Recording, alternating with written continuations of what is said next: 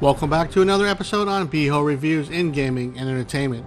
Today we will go back and take a look at the story behind one of the most anticipated games that got cancelled for the Xbox One, Scalebound.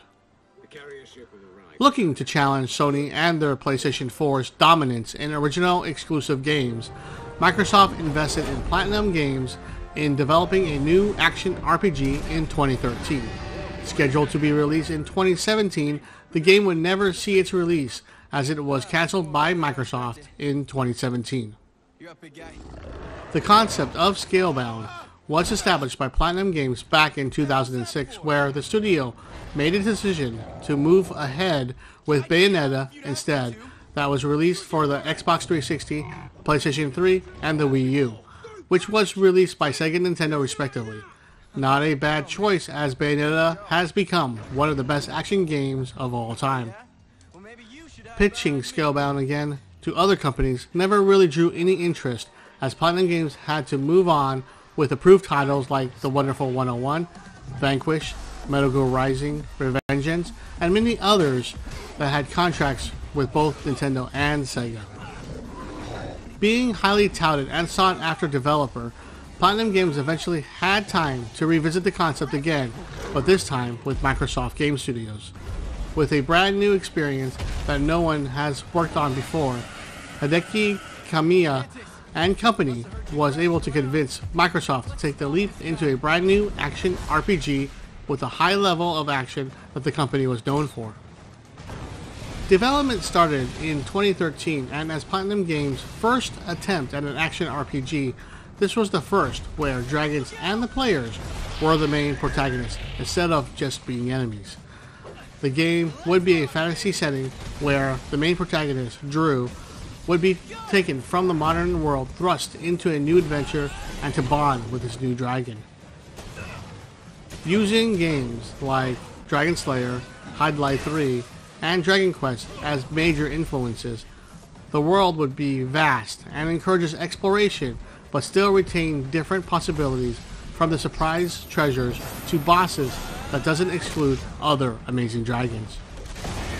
Announced at E3 in 2014 with a cinematic trailer, Scalebound soon grabbed a lot of attention as it was different and solely slated for the Xbox One, which truly needed exclusives. Missing E3 2015, the game did show an impressive gameplay at Gamescom 2015, along with Crackdown 3 and Quantum Break, all exclusives as well.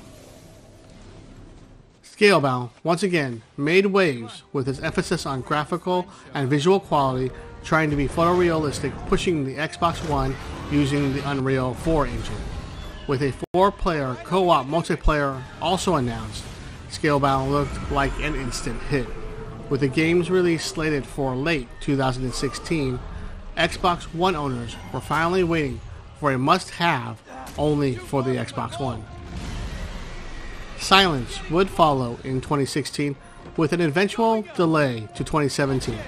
And then the unthinkable happened, when a highly wanted original title was then cancelled out of the blue in early 2017. Shocking the gaming community, especially with the quality put into this game. I myself was especially upset as the Xbox One became a laughingstock to only play third-party games, and when they had a chance to shine, they cancelled it and just moved on. Reflecting on what had happened, it soon came to be where the game's identity shifted to be more graphical intense and more on the RPG side rather than an action Platinum game that they're known for. Also, with Platinum Games gaining more and more projects in motion, the development suffered for Scalebound, alongside many other games released during this time, like Transformers Devastation, Teenage Mutant Ninja Turtles, Mutants in Manhattan, and more. In the end, Platinum Games and Microsoft both agreed that the quality wasn't there and more time was needed, so they both failed gaming fans and the game was abruptly cancelled, when mediocre games like Crackdown 3 and Sea of Thieves were given the green light.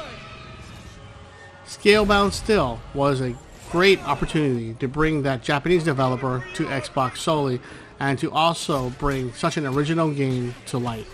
The good news is, recently announced by Platinum Games in February of 2020, they would love to work and finalize and release the game, but needs Microsoft's permission as they own the property.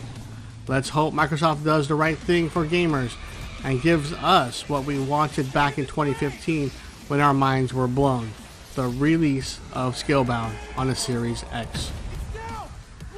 That's it for me on this episode on a look back at what happened to Scalebound. Please like and subscribe if you like my videos.